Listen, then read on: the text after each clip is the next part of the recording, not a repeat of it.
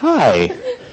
My name is Jonathan Zittrain. I teach here at the Berkman Klein Center for Internet and Society. It sounds more normal every time I say it. First, an administrative announcement. We are being recorded, not just by the usual panoply of suspects, but by intention. And we are live webcasting. So be aware that anything you say will be recorded forever and might be used against you. We always like to bring in the Miranda warning. It's my pleasure to introduce Kendra Albert for today's talk. I'm so pleased to have a chance to introduce my colleague, friend, sometime mentor, Kendra. When I first met Kendra, they had been studying the Albert case and its relationship to the Fry standard of evidence in the federal courts, which was a little surprising because Kendra was undergraduate and not a law student or law graduate. And Kendra carried on that tradition through a summer at the Berkman Center program, working not only on our OpenNet initiative, but later our H2O project for open casebooks. And they took not only to helping to format the cases and such and doing some basic research, but started editing the cases and then reading all of the cases for a course on torts. For those of you who are law students, you will realize that voluntarily reading all the cases for a course on torts is an extraordinarily unusual thing for somebody to be motivated to do. And I think that did inevitably, despite Kendra's efforts at times to avoid it, point Kendra towards law school, which to our great fortune, Kendra attended here.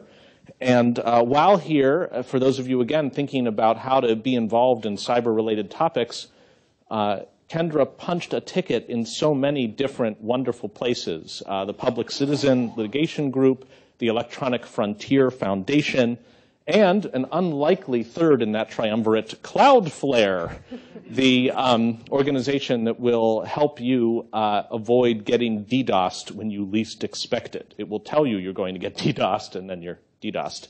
And it's also a good opportunity to thank Cloudflare for their pro bono support of our PERMA project. Cloudflare, we love you. And it's interesting that while working there, Kendra took up an examination of some of the boilerplate legalese passed around like Christmas fruitcakes from one company to another without attribution. Is that still a good reference, that the fruitcakes that just get passed on because nobody actually wants to eat it, but they're still an appropriate gift, and they never expire? And the same is true of legal boilerplate. But then Kendra actually decided to read it and think about how it might apply to not just terms of service of the usual sort about, if you do something to the company, then your warranties are void, or whatever it usually says, but rather, what is the role of the company in trying to enforce basic humane behavior among users of a service for which otherwise the company might prefer to be invisible? And to what extent can that be governed by boilerplate to the customer, to the company itself inheriting that boilerplate from somewhere else? And to what extent is it a challenge to every company to actually sit back and think about, as Terry Fisher would say, what are the prerequisites for human flourishing? And how should we embody that in our terms of service? And I think, not to anticipate too much Kendra's talk, the answer may lie disarmingly closer to the second answer than to the first. And that, of course, poses some really tough questions for the companies and for all of us as we try to put companies into a role of policing some of the most profound questions that face us in the digital space as people communicate with one another, get into conflicts, troll one another. How to mediate that is just an unanswered question. Nobody has figured this out yet, and I'm hoping by the end of this talk we will have done so thanks to Kendra.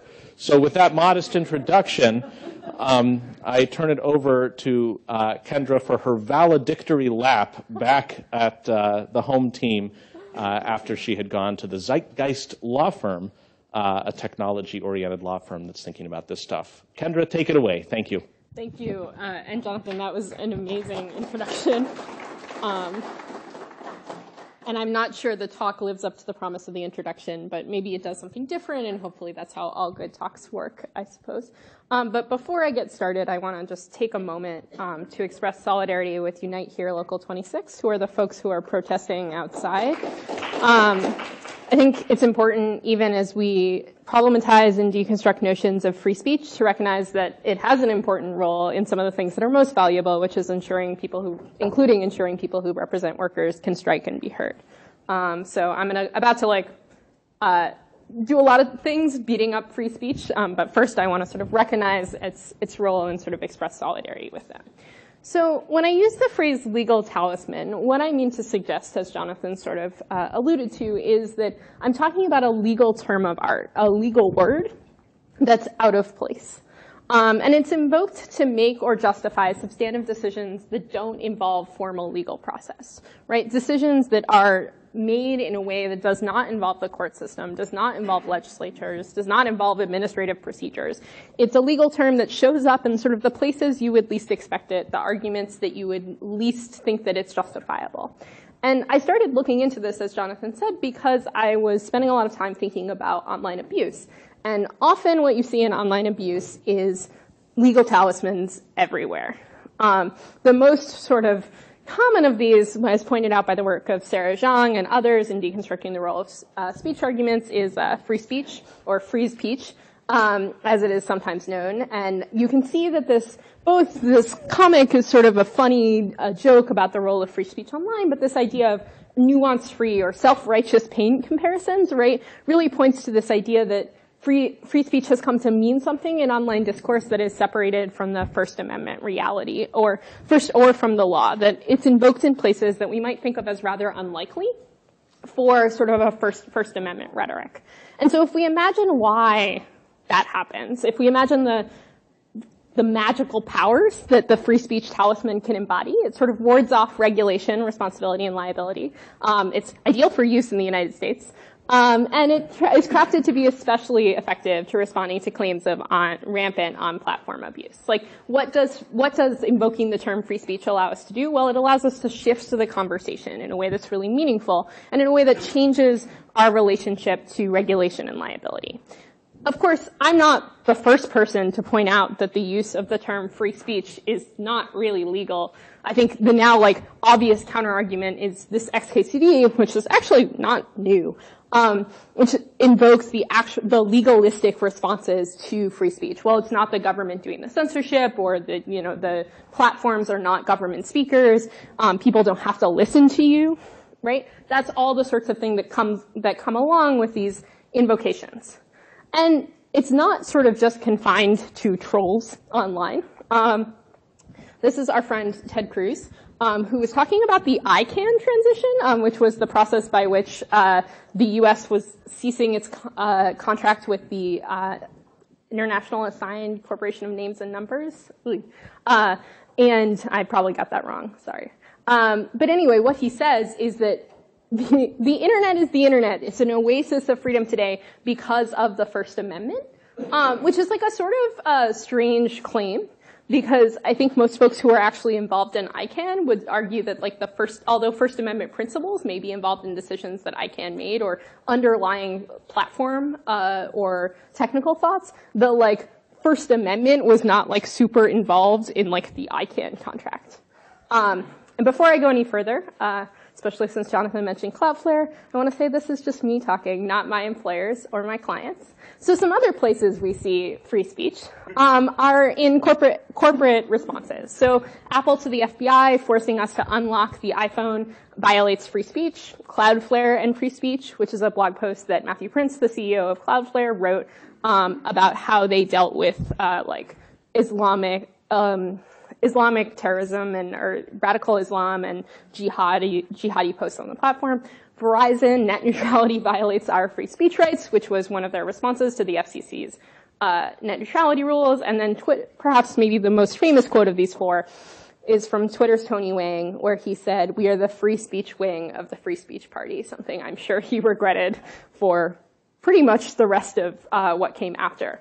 And some of these are actually about legal proceedings. The Apple versus to FBI and Verizon are about court proceedings where they were making a First Amendment argument about what they had the potential to do. But Cloudflare and free speech and Twitter's free speech position this is not in reference to a particular court proceeding. This is not because they're putting forward an argument about their particular liability or lack of liability or how they should necessarily be regulated. In fact, it's just a shorthand. It's a reference to a body of knowledge that's stored elsewhere. And it's a shorthand for a bigger, more complicated set of ideas, a set of rehearsed arguments about like free speech and the marketplace of ideas and like allowing everyone to speak and the heckler's veto and sort of this whole long set of things that you might hear if you sat in on a First Amendment class or read a First Amendment case.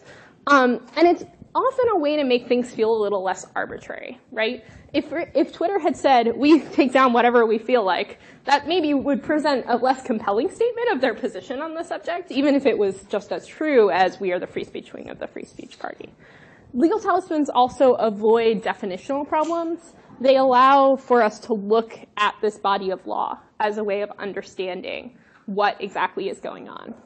But with it comes its own problems. So this may be familiar to most of you as the text of part of the First Amendment, which says Congress shall make no law abridging the freedom of speech.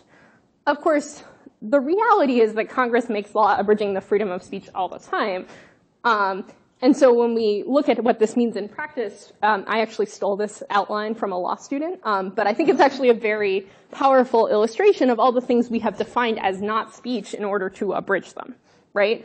All of the things that we claim are lower value speech, like commercial speech or like employee speech, all of the things we claim are not speech at all, defamation, true threats, incitement, and how really this is kind of much more what the First Amendment looks like. There's an asterisk after every word that with which comes a very long set of definitions of what that means. Like even Congress really also means and the states, right? Because of the 14th Amendment. So when we unpack the meaning of these words, we understand that they actually have all of this context and all of these things that come with them that aren't necessarily obvious from the face of the amendment. Moreover, and to reference the XKCD again, legal talismans invoke the power and obligations of the state. And I feel kind of silly saying this because it's so obvious, right? Like when we talk about law, we're talking about the state. But I mean, perhaps obviously, platforms don't have the same obligations to their users that the state has to its citizens. Terms of service are not constitutions. And for the most part, platforms don't grant users positive rights. And so when we think about the legal frameworks that take into account state power and state constraints, right? Like that's what all of those asterisks in the First Amendment are about, like state power, state constraint. How do we think about the relationship of the state and the power dynamic with people? That's why we have a First Amendment in the first place. We have to understand that law exists in a world where the actor that's enforcing it is the state. And sometimes users might want those state-like restrictions in the context of platforms. If you believe that that use of Twitter is so fundamental to your identity that actually you want it to be treated like a utility and you want due process for getting blocked, then like maybe you actually would love all of the sort of restrictions and the costs of the First Amendment that come along with the use of these words.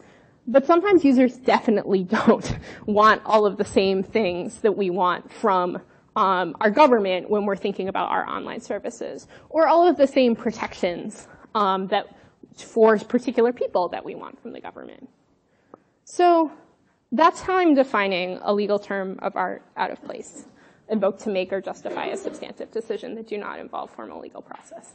And I've said a lot of things about the First Amendment, because I think for many people it's the most tangible, like easy to think of way in which this manifests, right? We're used to the idea that these legal obligations, that people talk about the First Amendment and free speech independent of the actual legal obligations or legal content of those words.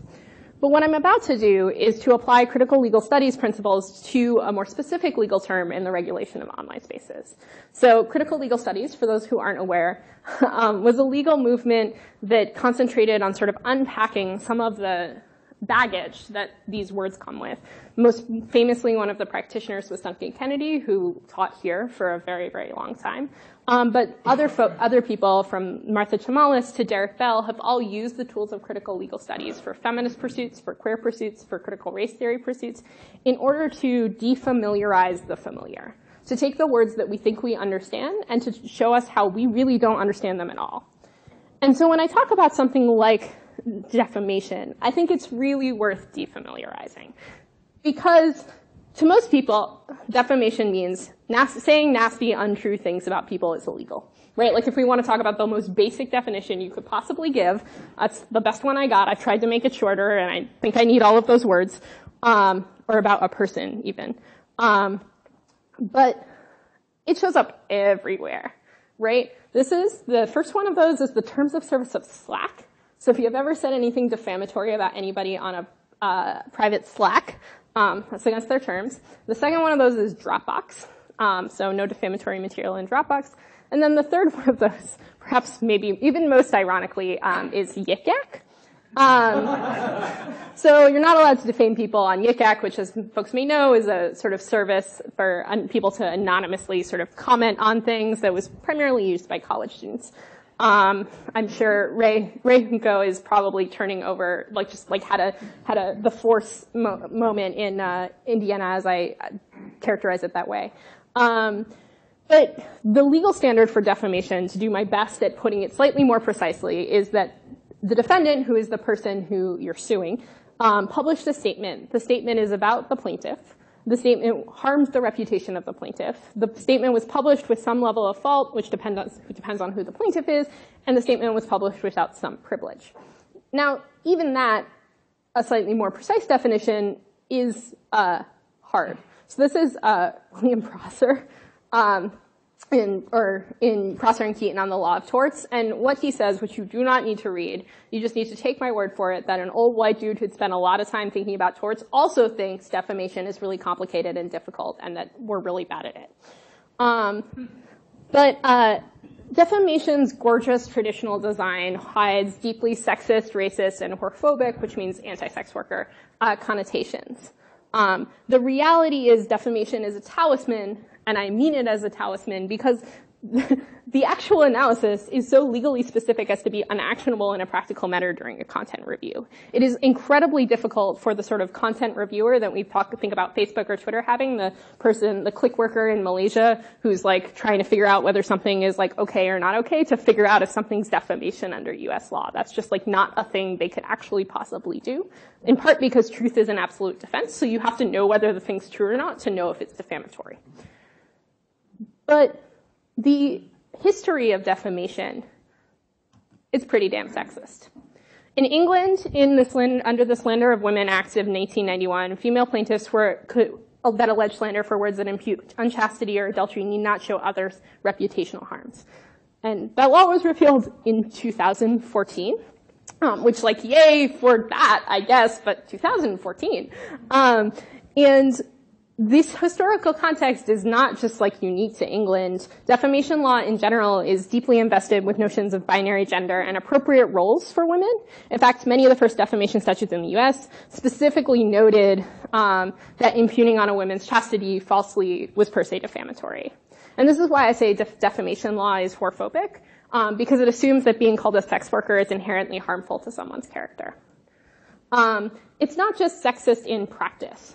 It's sexist in practice and sexist in theory, because the reality is that even if the statutes are not sexist on their face, when libel and slander actions are brought by female plaintiffs, they are more likely to succeed if they are talking about things that are in the private sphere, like accusations of being unchaste, as opposed to talking about their business role. So when we see defamation law in practice, it enforces a sort of sex segregation of roles for women. It also, by the way, I didn't add this to my list originally, but it's also really homophobic. In 2012, New York finally overturned the law on its books that suggested that being called gay was per se defamatory. And so when we look at sort of histories of how this plays out, you can see this is Virginia da Cunha. She's an Argentinian entertainer, and she won a lower court ruling against Google for search results for her names that led to porn websites. We can see that it actually does play out as a defamation law having a focus on women's chastity as a successful model for legal intervention. And so the moral of the sexism story is that defamation can work for you as a woman so long as you're concerned about your chastity, but much less so if you're concerned about your business reputation or any of these things that involve sort of public sphere roles. As if that wasn't enough unpacking or defamiliarizing, we can also talk about the ways in which defamation law is racist, and was racist and is racist.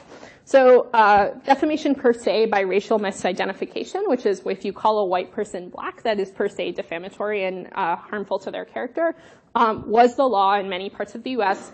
Up until really, really recently, which is the sad part. The tort was analyzed by John C. Watson in his landmark article, Defamation by Racial Misidentification, a Study of the Social Tort. In it, he talks about many things, but this case really stuck out to me from 1957 in South Carolina, which is it libelous per se to publish the imprint of a white person that she is a Negro? That such a publication is libelous per se is supported by the very great weight of authority. So, facial racism, facial sexism, facial whorephobia. Also, you get all the inherent structural problems of the rest of civil litigation, right? Just because a law is not discriminatory on its actual face doesn't mean that it doesn't end up being discriminatory in the way it's practiced. So what we know about the structure of civil litigation is that it favors the rich over the poor, that it favors, as in the words of Mark Galanter, repeat players over one-time litigants, people who are familiar with the legal system and who understand how it works. And it favors, frankly, people who are considered more likable by juries, right? Defamation, as I said before, really fact-specific. If you end up going to a jury trial, right, understanding that, sexism and racism are still things within the United States, we have to look at how likely that, a black woman plaintiff who's suing over her own personal, over her business reputation might be to succeed versus a white male plaintiff who's suing over his business reputation. So people from historically marginalized groups or people who are seen as reaching above their station are generally not necessarily likable by juries. So I want to come back to this because, it's sort of funny in one way that these terms prohibit this kind of material, but at the same time, I'd like to think that if Slack understood what the history of the term libelous was, that maybe that's not exactly how they would choose to frame their terms of service. But the reality is that this isn't just about defamation. Legal talismans whitewash real problems in all sorts of different ways. And when we invoke these legal words, we can't invoke them without the baggage. In the words of Inigo Montoya, you keep using that word. I don't think it means what you think it means. And the law is not neutral. The law is not some neutral force that we reach out to and we can pull into our terms of service or into our online spaces without bringing with it its long, long history of oppressing the oppressed, right? The law is both something that shapes the world. For example, we know what reputational harm looks like because it is defamatory, and it's shaped by it. We know what defamation is because we know what reputational harm looks like. And so when we talk about these laws, there are also contested sites, right? The question of whether material is defamatory, the questions of whether these laws apply at all, is also a thing that we need to do some serious reckoning with. So although these talismans may appear to be ready to wear, perfect with every outfit, their invocation suggests a bright line rule that in practice it's really messy, both in the law and in its enforcement. And the power of the words is what makes them dangerous. The fact that they feel neutral is what means that we should give them a second look.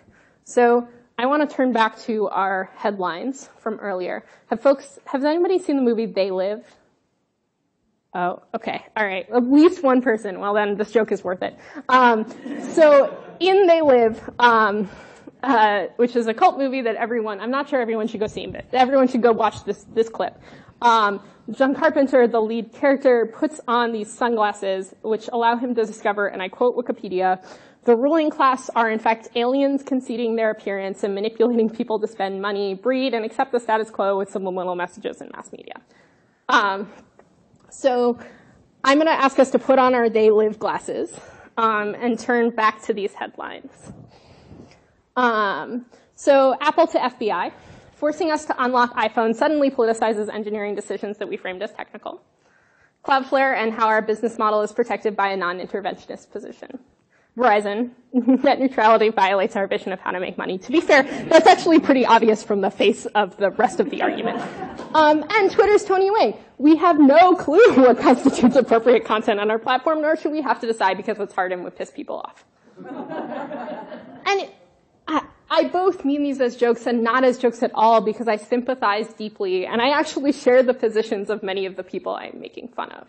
That I understand that for a company like Cloudflare or a company like Apple, that free speech argument may be what they have, using the tools that they have in order to make the argument that they feel is actually just like normatively the best, for the best outcome. But once we understand that legal talismans are protective invocations, we have to be critical of them, even the ones we like, because they come from this history of using these terms in ways that actually don't create, the shorthand is not comprehensible to users, and the shorthand is not comprehensible to people more generally.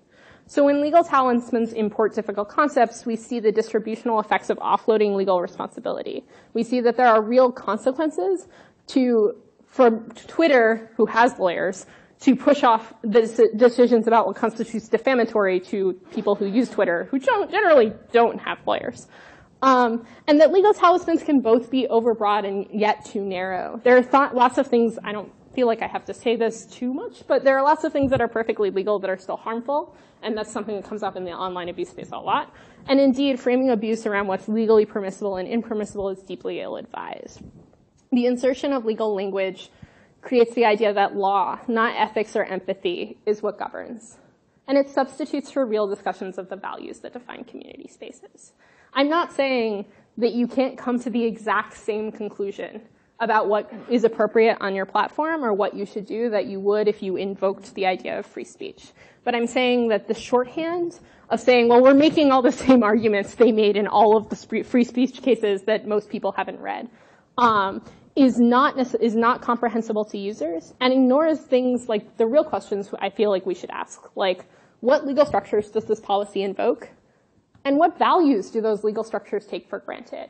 When we talk about defamation, it's pretty much impossible to separate defamation historically from fear of sex workers. Is that what you meant? Like, is that the value that you want your legal structure to take? And whose interests do those legal structures serve? And again, we may come to the same answers, but just going through this process of understanding our own normative values in a context that's other than legal argumentation allows us to ask why. And why is harder. Why no defamation? Why free speech? Why these processes? Why these distributional outcomes? And it's much harder than this. Because the talismans are so pretty, right? They're shiny and they're distracting, and we get caught up in whether they're the right talisman or whether like there's some ugly thing on them. They're really deeply appealing. But if we want our online spaces to avoid replicating the mistakes that our legal system has already made, we have to move past them. Thank you.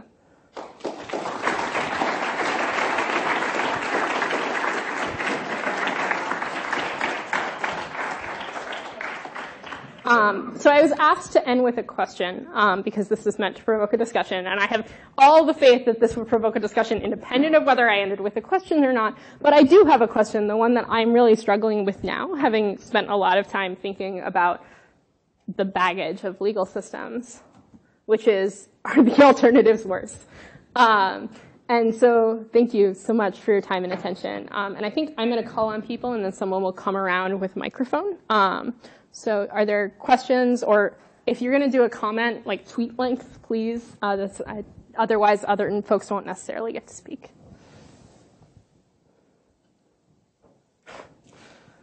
Well, I guess I've convinced everybody.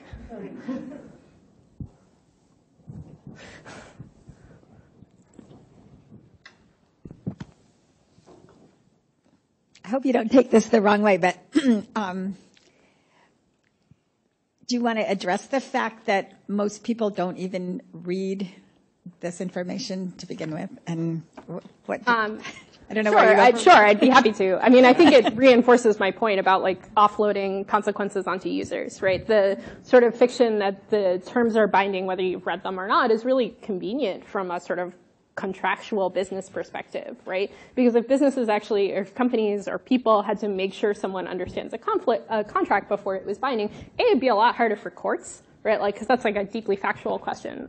And it would be a lot harder for us to make the kinds of contractual transactions that many argue are what make capitalist systems work.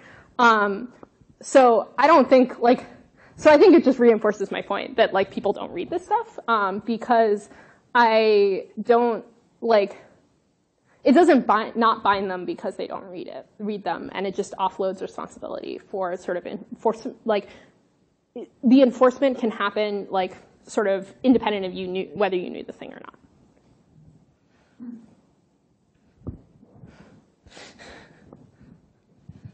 Hey, so following up on that, if enforcement is, let's say, independent of whether the user is really cognizant of what's in the TOS, then does it matter that the TOS is speaking in legal terms instead of in terms that the user might be more familiar with? And the other point I kind of wanted to bring in was that I think it's easy for non-lawyers to think of lawyering as kind of rarefied and obscure.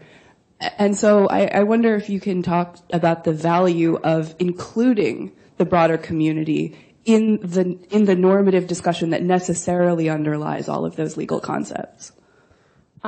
Yes, sorry, I'm going to address the second part first and then talk about the TOS. I think that obviously, there's some irony to giving this talk as a lawyer because, my value proposition is hey, I know these words, you should hire me. But I do think that, really good lawyering is not around legal terms. And I think good terms of service are also don't use these legal terms or don't just use these legal terms. Sometimes you kind of can't get away with not because actually you really need all the baggage. There is no other set of words that sort of comes out to mean the same thing. But I think that community involvement is, as you said, really important because that can help people figure out what the pain points are in terms of people not understanding what their obligations are. I think, so I was trying to think of some other examples just in case somebody quizzed me before this. And one of the things I kept coming back to is the sort of no copyright infringement intended that you see kind of often in fandom. Which is sort of totally talismanic, and it's please don't sue me, I didn't mean it. Which unfortunately doesn't really matter a ton for most copyright infringement lawsuits, or for many copyright infringement lawsuits. But yeah, so I think when you see that kind of community output where people are clearly trying to engage on the legal substance or trying to come up with a better way to explain what they mean, that's a place where lawyering can be really helpful in translating what the community wants into words that are cognizable to the legal system, because that's kind of what lawyering's about. In terms of the terms of service and enforcement, so I admit, I actually originally did structure this talk around things in the terms of service, but then I sort of figured I would make it a little more broad, because terms of service are, in some ways, actual legal documents. They're contracts, right?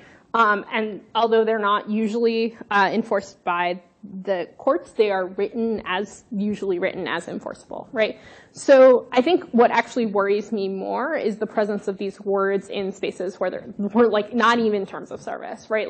In YICAC, it's in the content guidelines, which are incorporated by reference into the terms of service, but are sort of meant to be the cognizable, easily understandable, you can follow these things. And I'm sorry, I'm not sure I answered your question directly. I maybe talked around it for a while. But if you want to re-ask it, I will try my best to answer it directly, or I can just move on. Yeah. So speaking of users not reading terms of service, let's say that you read it, but you disagree with it. Right now, there's not currently a mechanism where you can say, actually, I don't agree to this part. So it's okay, well, then you don't like our terms of service at Slack, then don't use Slack. And as somebody who's not involved in the company or not a lawyer, Like, what recourse do I have? Is that something that companies are interested? How would I, as an engaged community member, go about making some kind of change?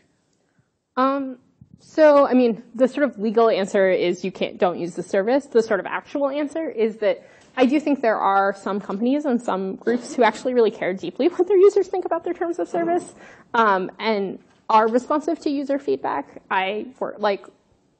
I've been in conversations where folks were like, well, somebody really said they're not joining our service because of our arbitration clause. Can we get rid of our arbitration clause? Like, that is an actual conversation that I've seen happen. So it's not just like a figment of my imagination.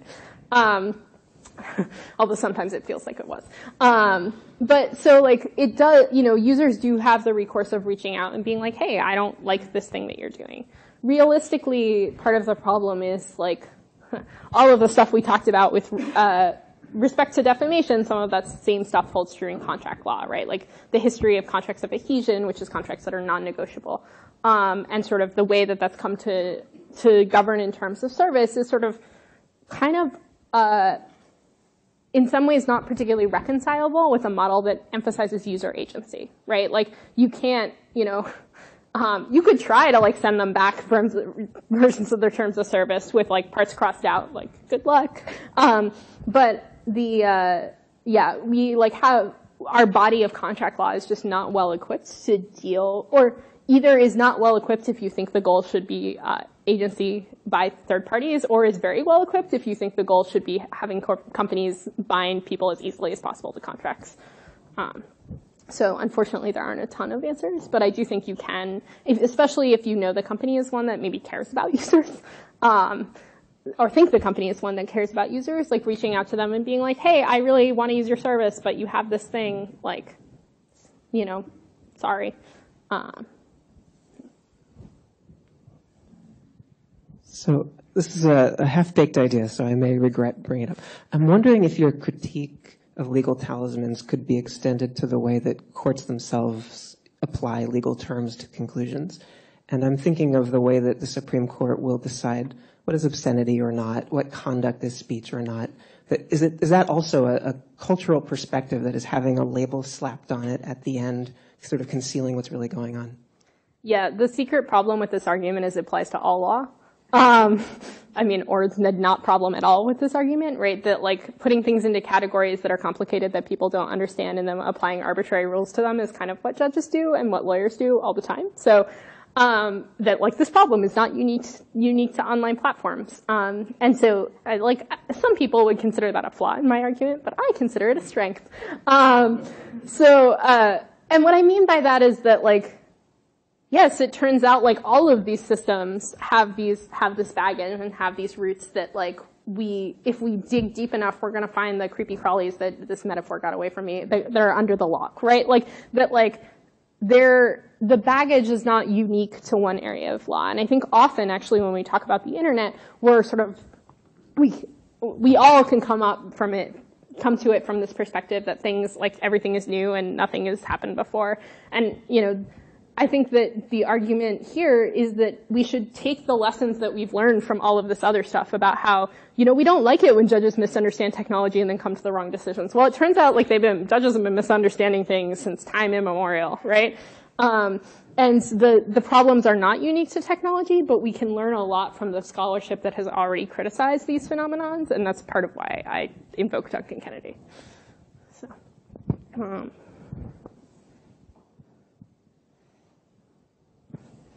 Seems like to avoid falling into the trap you describe, if I was to write a set of terms of service or just guidelines for something I run, I would have to avoid any reference to any legal terminology whatsoever. I can't say harassment, I can't say libel, I can't say defamation. Even if I go to really like fourth grade plain English, it seems like I can't really avoid these terms, so what do I do? I do think you can avoid these terms. I actually think, since I've started thinking about this, I actually think Twitter and Facebook have made huge progress on their content guidelines about removing legal terms. And part of that is because I think they realized that the legal terms were not actually serving a good purpose for what they wanted to accomplish. But if you look at someone like the Facebook's conduct guidelines, Facebook's conduct guidelines do not contain the word defame. Their terms of service might, but their content guidelines don't. The word defame. They don't talk about defamation. Yeah, so, but like harassment, like you usually need a word in front of harassment before you like get a very specific set of legal technical terms in a way that's different than defamation or libel or slander. So I do think it's possible to move away from this. And I actually think that like, speaking of half-baked ideas, forcing people to write their terms of service in like explain it to me like I'm 5 style might actually not be a bad idea for like forcing people to actually reckon with what they're putting in there. Because the reality is that people often are doing this in such a way that they're not spending a ton of time, that, as Jonathan suggested, it's sort of the fruitcake, right? It's like, you know, they grabbed it, they copied it from some other site, modified the parts that obviously should be modified, and then like turned it over. And I know none of the lawyers in this room would ever do that, but I've heard that it happens. And so, yeah, so I think that like the process of actually having to sit down and think about what you mean is like really important. And being intentional, like about the process by which you come up with the terms that govern your community and the behavior that's acceptable in your community forces your instincts into tension with the sort of realistic focus of what you're doing. So I do think it's actually possible. It may be hard, but like, you know, so are a lot of things that are worth doing. Crystal. Thank you. This is a great talk. I find it really fascinating that I didn't really know anything about basically the more problematic meanings of the phrases like defamation and other types of things that you brought up. And so applying critical legal studies seems to be a really key part of this argument and realizing that legal talismans are an issue. So I'm wondering how you bridge the gap between people kind of glibly or not glibly using legal terms casually, whether or not it's in news reports or in terms of service or in other capacities online, and getting to the part where you actually start to see that it's problematic not just from a legal sense in the fact that laws are complicated, legal terms are complicated, but they also have even more underlying issues beyond that. Yeah, I think there are some folks who write, like, it's hard because I think most critical legal scholarship would not necessarily characterize itself in the terms I have characterized it, the sort of defamiliarize the familiar, or with the express purpose of sort of like complicating these terms. Although I think that is one of the very powerful things it brings to the table, is the sort of historical understanding of where these words come from, and it's actually something I think that people should learn more in law school. Thank you, John Hanson. So I do think like law school is actually one really good place for people to learn the history of these terms, and it's sort of something that doesn't really happen in the traditional doctrinal subjects, where everyone's so worried about making sure that you understand what strict scrutiny is, which is a First Amendment test, that they like forget to talk about like, you know, what happened, why we have incitement law, or like what defamation means. In fact, I'm pretty sure, well, my First Amendment course did not cover defamation very much at all. But so I think in terms of it is possible to write persuasively for the public on this. It's definitely hard because it can often seem like this historical perspective is really like, oh, well, that was the past and things are better now, right? Like when we're talking about like the history of defamation, oh, like in 2014 they got rid of that part about women's chastity, and like 2012 it's like homosexuality is no longer per se libelous. Hooray! So it can seem sort of historical, but I think, you know, to be trite, those who don't know history are doomed to repeat it, right? Like that we think of these new terms or we come up with these new legal concepts and we make the same mistakes that we often have made before. So I think you can write publicly on the subject, and I think like just like literally reading a law review article and then like writing a blog post about being like, wow, I found out all these things about defamation, or like, wow, it turns out like the history of incitement is full of a lot of people wanting to kill communists, like is a useful contribution to like unpacking some of these things. Yeah.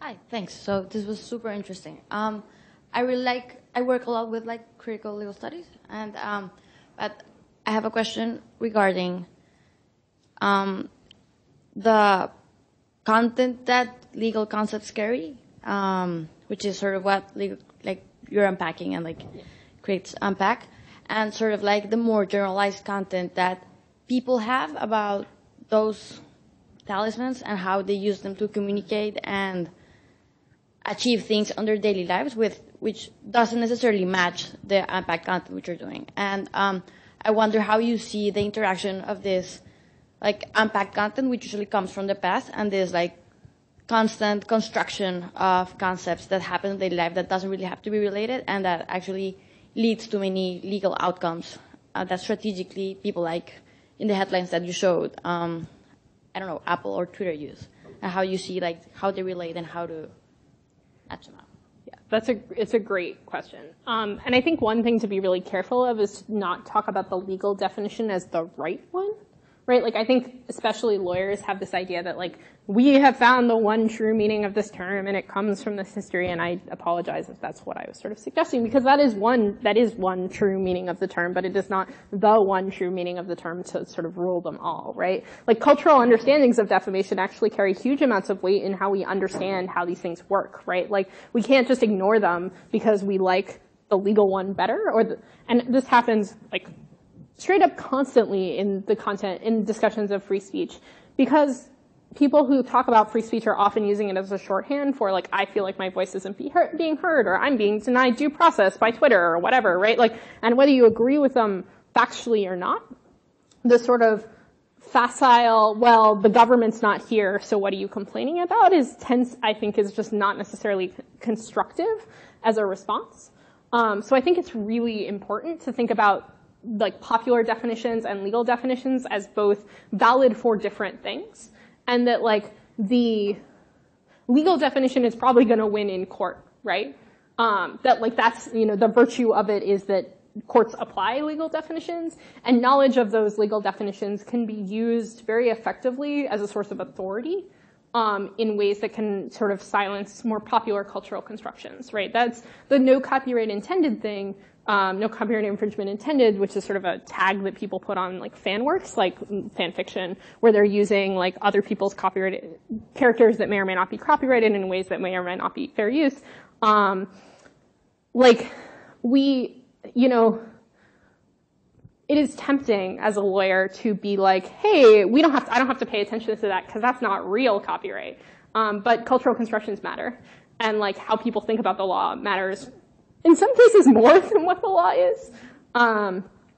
So I also think that like, I think it's Jessica Selby who's been doing a lot of work on like what people mean when they talk about copyright and what creators mean when they talk about copyright. And I think that is like, that sort of more ethnographic work is a really powerful way to sort of create to look at cultural consensus around what legal terms mean in a way that, because of the constructions of academic knowledge, gives it authority that's maybe comparable to legal authority. So I think that it's just, to sort of sum up a sort of rambling answer, it's just really important not to talk about one term as correct because one term might be enforceable within the law. And that the cultural understandings of these terms are in many ways more impactful on people's daily life than the sort of reality of like what may be on the books. Go ahead. No. Hi, thanks for that. I got a lot of thoughts going through my head because I actually spent the morning looking at the community standards of 3 of the biggest social media platforms. Oh, wow, awesome. Topical for me. And one of the things that actually I wanted to draw out and is what you began with by talking about, the companies aren't providing us with a positive right. And one of the things that actually stood out for me is when you look at their community guidelines or the Twitter rules, they really invoke all this very flowery language about we are providing you with the opportunity to share and exchange in this bounty of goodness. And it seems like they would argue, right, that is a positive right, just the ability to be able to go forth and prosper. And we can roll our eyes and we know it's a bit ridiculous, but I'm wondering if that has any kind of standing in terms of how that makes us think about this notion of rights, if that has any kind of legal framing in that question? So one of the things law school talks a lot about is there's no right without a remedy, right? This idea that like without some sort of consequence for the violation of a right, that like the right might as well not exist.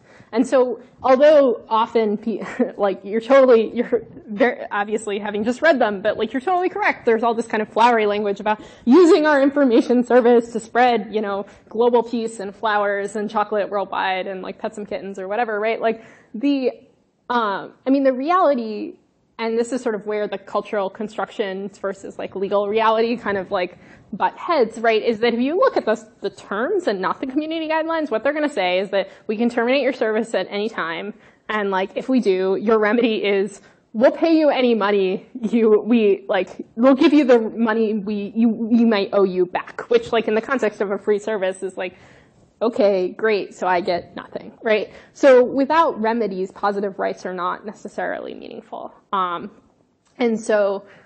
And this is something that comes up in all kinds of different forms of jurisprudence. But if we talk about these documents as sort of trying to give people a sense of foundational rights, then the question is actually like, what times, like, do they provide due process, or like things that we could attempt to understand as due process rights, or like, do they provide remedies for for not being able to access the service anymore? And I'm going to pretty much guess that the answer is probably no. So in the absence of a remedy, what is a right?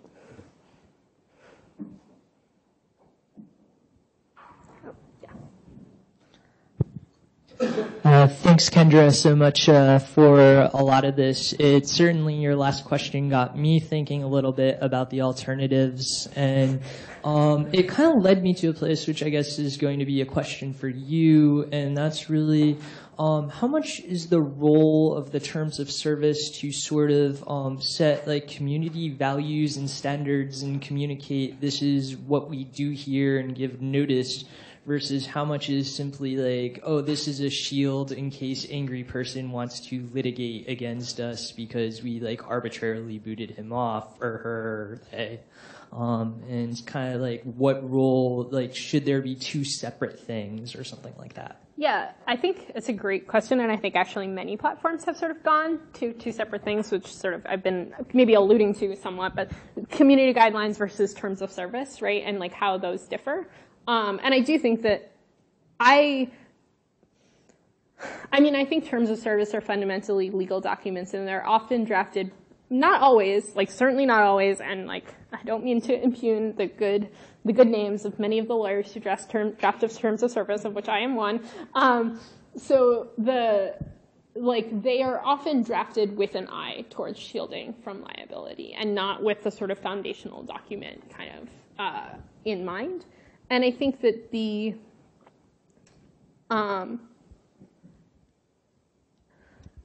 I have not seen, although I welcome like suggestions on where to look, people who have done the sort of foundational document thing in a way that passed the sniff test. Like Facebook's sort of event at like global governance, where like 1% of all Facebook users would have to vote on something, which is just like an enormous amount of people that was unrealistic in every way to think that they would engage with this issue, with the issues Facebook was pushing. So I do think like, yeah, there's sort of this idea of splitting them off, and these have two separate audiences, and this is our legally binding one. But I mean, like, if your community guidelines are all puppies and rainbows, and your legally binding document is all like, we reserve the right to terminate at any time, like this is like, we can like kick you off for any reason, I think you may be trying to say one thing out of one side of your mouth and another thing out of the other side of your mouth. And in maybe some context that's totally appropriate and totally okay, but like you have to question whether that represents the values that you want to try to promote. Like it's through like the intentional process of actually thinking about like, what is it we're trying to do here, right? And that there are costs to being intentional and thinking about values, right? Like, yes, not having an arbitration clause in your contract may cost you a lot more money because you're going to get sued by a bunch of plaintiffs' lawyers for a class action. But like, if you think arbitration clauses are bad, then like that's maybe a decision you make. All of these decisions involve trade-offs. So I think that individual companies do need to reckon with like sort of the reality that we've constructed. And why I ask if the alternatives are worse is that like, in some sense, it's like, well, like, am I now asking companies to do the kind of soul searching that our legal government our democratically elected government has failed at, right? And I am, and I realize that that's like a pretty hard position for me to take on a lot of days and a lot of places because I don't necessarily trust companies. But at the moment, they're doing it. They're making value statements anyway, right? Whether I like it or not. And I'd rather they were more intentional about their values. So I'm answering my own, are the alternatives worse question. I think we may be at time, or I don't know, do we have, and seeing no people with their hands strenuously up, I want to thank you all so much for coming, and I'm happy to talk to folks after.